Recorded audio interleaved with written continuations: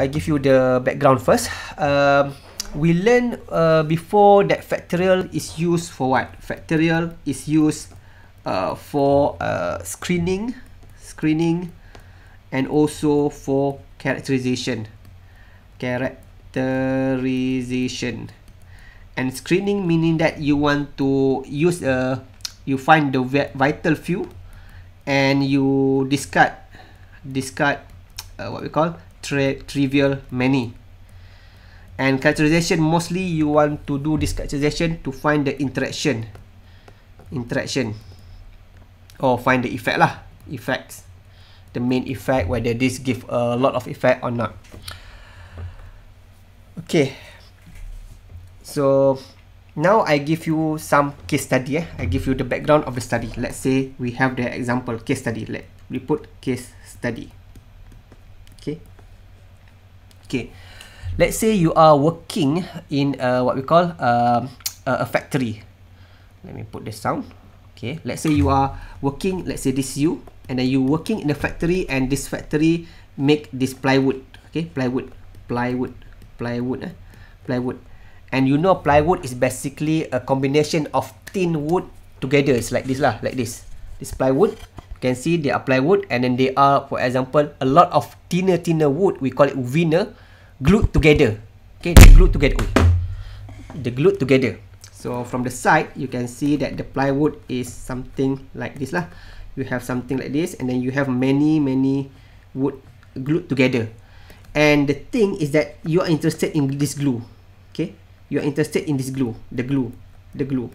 Okay, so the glue, as you know, the glue can be very viscous. For example, the glue, something like this, is it's not like water, right? It's very viscous. So that's one of the properties of the glue. The problem now, the glue is very viscous. The problem, let's say we put a problem. The problem now, the glue here that you have is viscous. The problem when the glue is so viscous, if you have like a big plywood, big area of the plywood, before you finish spreading the glue in one area, then the other area is already hardened. And then when you try to combine another wood together, then it's not what we call, it's not well combined lah. So the idea now, so let's see the idea. So the experiment is like this. You want to improve the glue viscosity in such a way. You want to reduce the glue viscosity. So the idea is that you want to reduce. So the idea now is that you want to reduce the glue viscosity.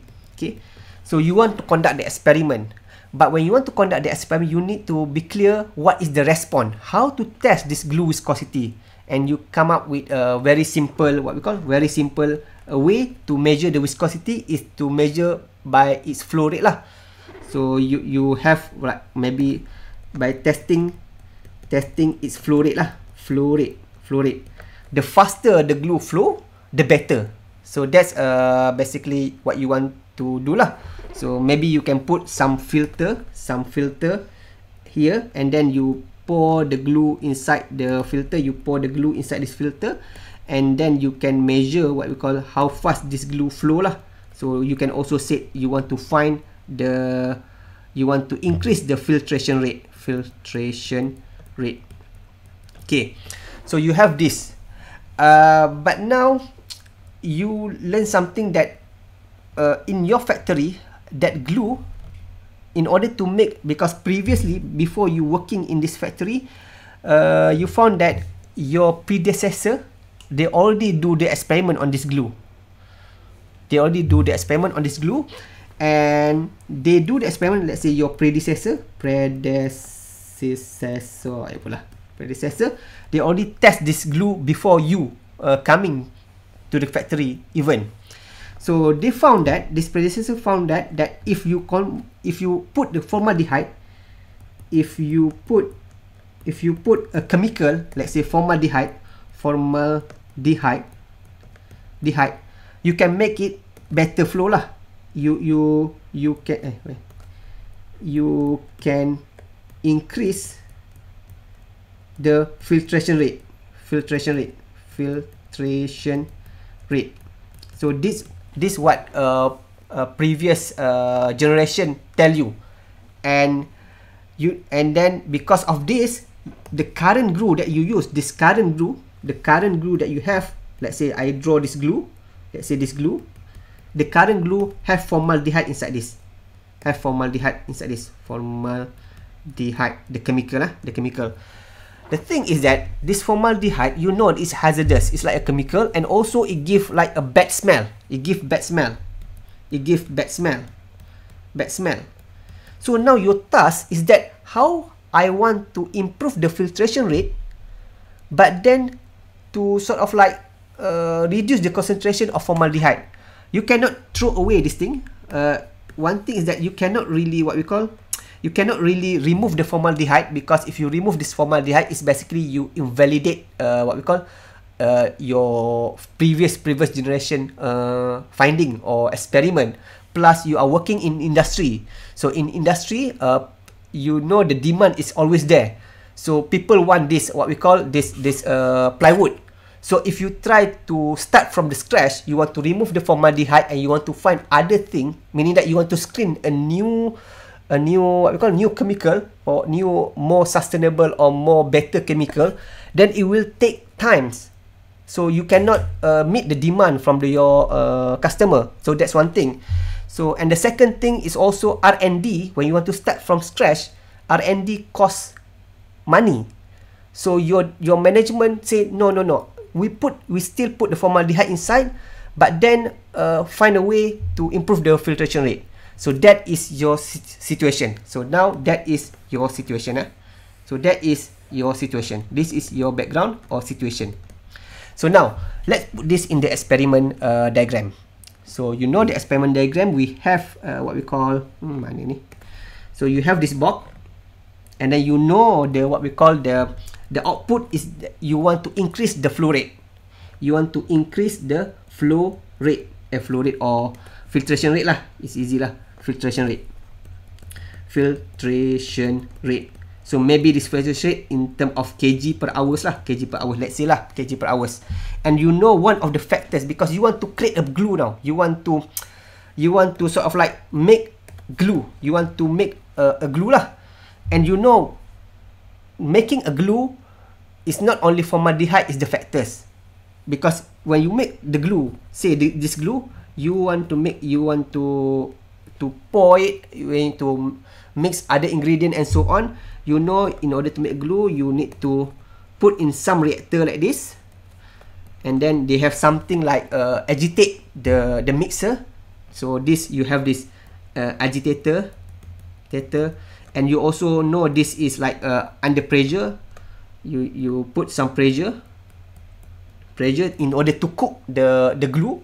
And also because you want to cook, is basically you also introduce the the temperature. So you found that these three other factors is also important. Okay, these three other factors is also important for the for your glue making. So in that way, you end up with the four major thing.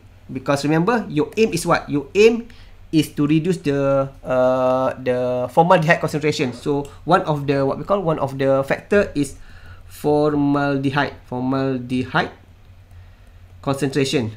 Okay, and then another factor is for example pressure, and then another factor temperature, and then another factor is agitation, meaning that the revolution per minute. So maybe the RPM lah. Okay, so you have this thing, and then you want to conduct the experiment. So in this case, you are not doing screening, because you only have four factors, and then you want to see how come I improve the filtration rate while decreasing the formaldehyde concentration. So that's the aim. The aim, let me put here, the aim is basically you want to improve filtration rate, but you want to decrease the formaldehyde concentration. So this is your aim. Your management said do this, find this. So you come up with the experiment. So this is characterization. You want to find Is there any relationship between formaldehyde concentration and filtration rate? Can I put it low and still get high, and so on? So that is basically the characterization, and you use a factorial. So let's tabulate a few things. So for the let me take this picture. Let's take this picture first. Copy, Control C, and then let go down so that I got a bigger canvas. So let's say you have here. Okay, so let me make it bigger a little bit. Okay, let me make it bigger. Okay, and then I put here. So you have this experiment, and you have 4 factors, and then you want to what we call to check at 2 level. Okay, because you want to save the resource. That's also the reason why in factorial or in design of experiment, normally you see at minimum 2 factors, at minimum 2 level, either high, either low, or high. The reason why only 2 factors is because when you have 2 factors, you get the minimum run, but you still have the output. When you go for the what we call RSM, you at least you have 3 only, and you can go for 5, but that's the maximum lah.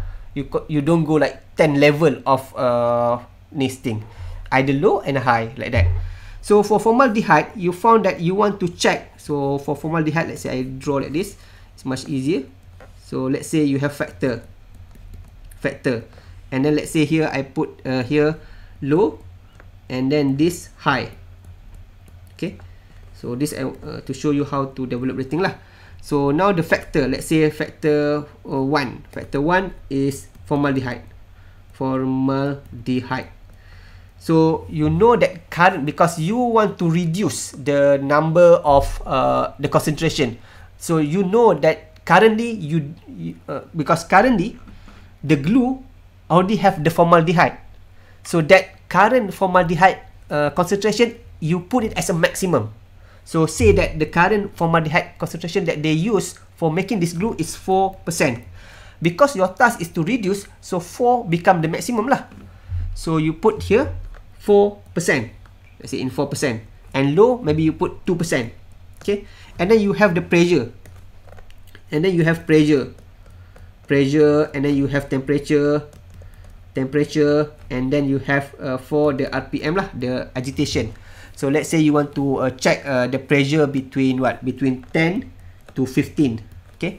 And 15 what? PSI. PSI lah. The unit PSI. Temperature, maybe you want to check between 24 Celsius to 35 Celsius. 35 Celsius. And agitation in the reactor, maybe you want to put between 15 RPM to 30 RPM. Okay. So you lie down all the factors. Okay, so now we want to use this and do what we call to put into design. We want to use the 2 factorial. So you plan to do 2 by 2 because you have 2 factor and also 2 level. Okay, so you open. So now we go to the design expert itself. Let's open the design expert and let me make it bigger so you can see the whole screen. Okay, so now, so that is when you open. I open from the scratch. Let me set new design. New design. How to cancel everything? Cancel everything. Okay. Once you try, when you open the design expert, let me new design. So by default, it will give you this factorial design. We already discussed this, the red color, and I will not repeat again. So we just go straight to what we want. So we have 2 factors. We have 4 factors. We have not 2 by 4. This is silap ni. This is by salah ni. So that is wrong. So basically what you have 2 by 4. So this the bottom one. So the bottom one is basically the level. The bottom one is level, and the top one here is the factor. Okay, is the factor. So you have what we call 2 level, 4 factor. Okay, so now you go there and find the 4 factor. So 4 factor, and then you see there are 2 choice, either the yellow or the what we call this this full factorial. Okay, So because you want to do characterization, okay, so you need to stay in green or white lah, because you look here, you say green for characterization, yellow for screening. You want to really see the interaction. So if you use yellow, then no good lah. So go for the white lah.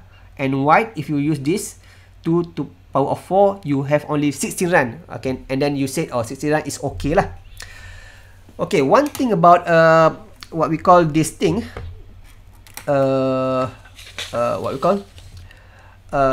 one thing about this, if you see here, there are center point per block here. If you look here, there are center point per block. What does it mean here? Now you have 2 level only. Center point mean that you add another, what we call another level in the middle. Okay, when you add center point, you can find curvature. You can find the curvature like this lah, like the one that we learned before. Where is this thing? I don't remember. This thing. Where is this thing? This thing. You can find the curvature. So here you can see the curvature. If you add the center point, you can find the curvature, because after all, when you add this thing, now you have 2 level. You have now 2 level. You have now 2 level, low and high. So the center point basically you put here lah. You put another, you do another run lah, meaning that you want to do another run in the center. So when you test, sometimes you can get something like this, sometimes nothing. You get something like they are nothing, but there are times that you will get like a curvature, like a curvature like this. And the curvature, they happen because they are center point here. So sometimes, even though you have this, then the center point doesn't create the curvature, but there are times that you get the curvature. When you get the curvature, then you have this sort of like optimization problem there. Not problem in that you have this optimization lah there. But if let's say you put the center point, let's say this 1, 2, 3, this is low, this is high, and then the graph, the whatever you get, the interaction, whatever effect that you get is just like that. It's just like this, straight like that. So the center point doesn't really cause anything lah, doesn't have any effect lah, because the high is higher lah. So the reason why you put center point is to check for the curvature. But the downside for this is that once you add the center point, then the number of run increase lah. The number of run will increase. So in this case, we just put the center point per block 0. Okay, we take this. So how to do, how to put, just go next, just select this first, and then this replicate 1, so you do replicate yourself lah, and then go to next. Okay, so now you input everything lah. So we have what? We have temperature, we have everything that we have lah. So we have temperature, let's say we have temperature, and then we have temperature, the unit may be Celsius, degree Celsius lah, degree Celsius, and then numeric. So here, if you click here, you have what we call, if you click here, you have numeric and category. We have learned before, factors can be numeric or category. Numeric, for example, temperature have numbers. Category, for example, you deal with brand A, brand B, brand C, like that. So we are numeric, so go numeric. So the low level before is 24, and the high level is 35. Okay, so done with 1. And then the second one is pressure. Let's say we put pressure, and then unit maybe PSI, and then we try to check between 10 PSI to 15 PSI. And then after that, we have what? Concentration. This is the important thing lah. You want to check whether the low concentration can improve the yield, improve the filtration rate or not. So this is concentration. You put concentration, and then the unit is percentage lah, concentration. And then the current one is 4, and then lower one you want to test is 2. And then lastly, you have the stir rate lah, the agitation. We call it agitation. So this maybe we can put it stir rate lah. Stir rate. Okay, and stir rate is at RPM lah, revolution per minutes. Okay, and maybe the lower you want to test 15, and then the higher you test 30. Okay, so now here you have this horizontal, vertical is just the way how the factor is displayed. If I click vertical, you get like that. You just change the what we call the factors, just change the axis lah. So it doesn't really matter that thing. Okay, so by default it's horizontal. And then after that, after you done with all this thing, you input this, what we call inputting the data. Okay, after you input the data, you click next. Okay, now you get this thing. Okay, you ask respond, they ask respond. So now because we have only one response, so one response lah. If you have two response, you click two, and then the what you call this thing become two lah. Okay, so now we have only one response, then one lah. So our response is filtration rate. So we put filtration rate lah. Our response is filtration rate. Filtration rate. Okay. So the unit we want to check kg per hour. Maybe kg per hour lah.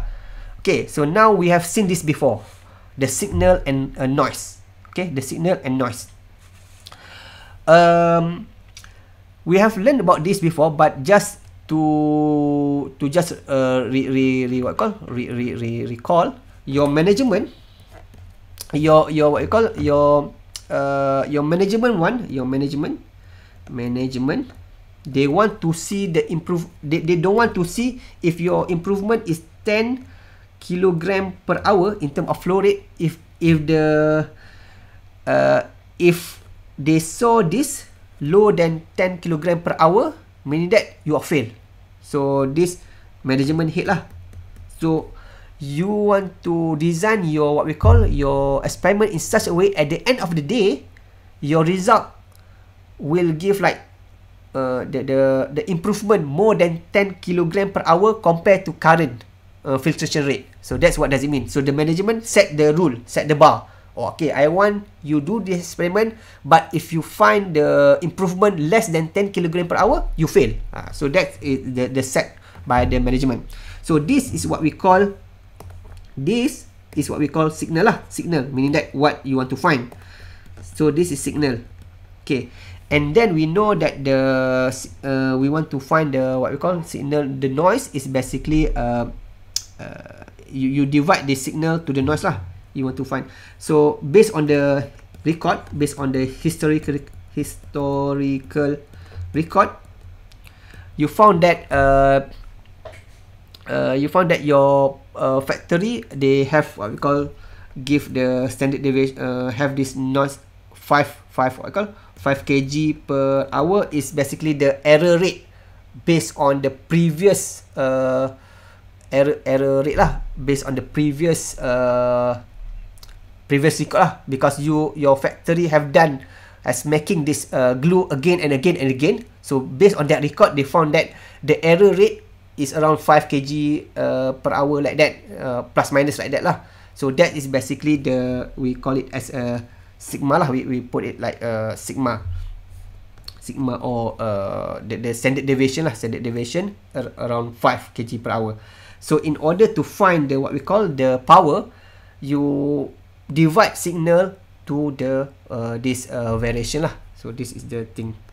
Okay, so we have discussed this before. If you're not clear, then you can refer to our previous previous clip. So we go here. So we know different to detect delta signal is 10. It's 10. The management want 10, and then estimation standard deviation sigma, we put it 5, because this is what we the based on previous historical record. So you get 2. Okay, what if you don't know all these things? Okay, if we go to the what we call previously, if you go back, you see this thing is they give the delta sigma is 2. So by default is 2.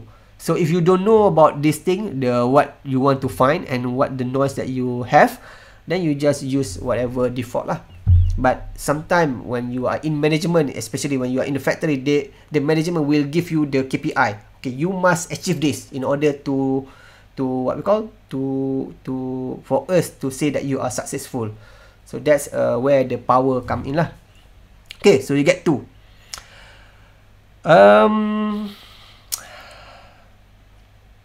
What else? So you have the signal and noise. Why you need this? This signal to noise ratio is used for power calculation. So it's used to what you call for power calculation. So if you go next here, you see this design power. It's already calculate for you. So you see the signal to noise is 2, and then the design already calculate to you, the power is 95.3, so more than 80%. Normally, if the what we call, you get the power around 80 and above, that's better lah, meaning that you can separate the signal and the noise. So that's what does it mean. Okay, so after you done this thing, you click finish. Okay, you click finish. Okay, so now you get this table. Okay, so you get this table. If you try to follow around, let's say after this you do it using the same data, same input data, you input the same factors data, the value for temperature, pressure, and so on, same like me, you will not get the same order. Okay, because this order, this table is randomized. This is basically the number of what we call the number of run that you need to perform. You have 16 run, because 2 to the power of 4 is 16. You have 16 run, and then this run is randomized. So each time, if let's say I close this, and then I do a new one, but I input the same thing, this thing will be different, meaning that the order, the design will be the same, but the order will be different. Okay, so that's why don't confuse. If let's say you try yourself using the same input like me, you will get different. You will get different lah in terms of order. So, but the reason why they put it in the random. So you see the run is randomized. The reason why they put this in what we call in this randomized order is to what we call to protect against any lurking variable lah. We learned before what does it mean by lurking variable. For example, let's say you start with all the same stir rate, and then who knows, in the middle of the experiment, let's say experiment number 8, you found that the stir rate that you input in the machine not giving you the correct stir rate lah. Maybe let's say 2 RPM above or 2 RPM below. So by randomize the order of your run, you sort of like protect that. You, even though that's happened, you sort of like average the noise, the thing. If let's say you do it like you start with all the what we call all the stir rate low first, and then high, and then middle and low first, and then the high later, then you don't protect your design. So to protect your design, you need to randomize, and the software did it for you lah. So once you done all the hard stuff, putting the input various input data and so on, you can click. It's good time for you to click save lah. So you can click save here. So this basically what you call the experiment that you need to conduct lah. Experiment you need to conduct. So basically what people do is that they print this, and then they run the experiment, because this is basically experiment lah ni. Experiment number 1, and then you run the experiment, you get the result, you put here. And then experiment number 2, you run the experiment, you put you use this factor, you follow whatever the design shows ask you, and then you perform the experiment, you check the filtration rate, and you put the data here. Okay, so normally people print and then bring to do the experiment themselves lah. So it's good time for here to save the design, and then you just click the save there, and then you just click lah. Maybe you can put filtration workshop. Okay, let me put in the desktop only. So the reason why you save is that now you are not looking at this what we call, you are not when you want to do experiment, you are not in front of your computer. So it's better for you to save lah. If not, you need to input again and again.